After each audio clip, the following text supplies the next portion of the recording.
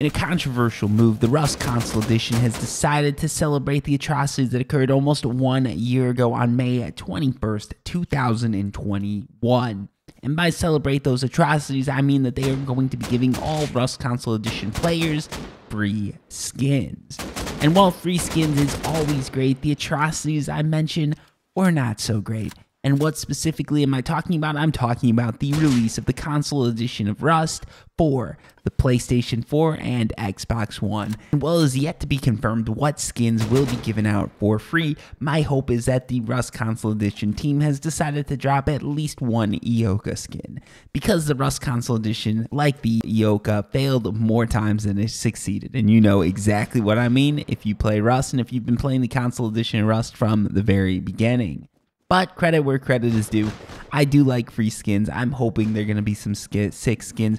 And I will definitely be telling you all what those skins are the second we know. So make sure you hit that subscribe button. And if you're wondering about those atrocities that occurred almost 1 year ago today, check out the video that's recommended on your screen right now.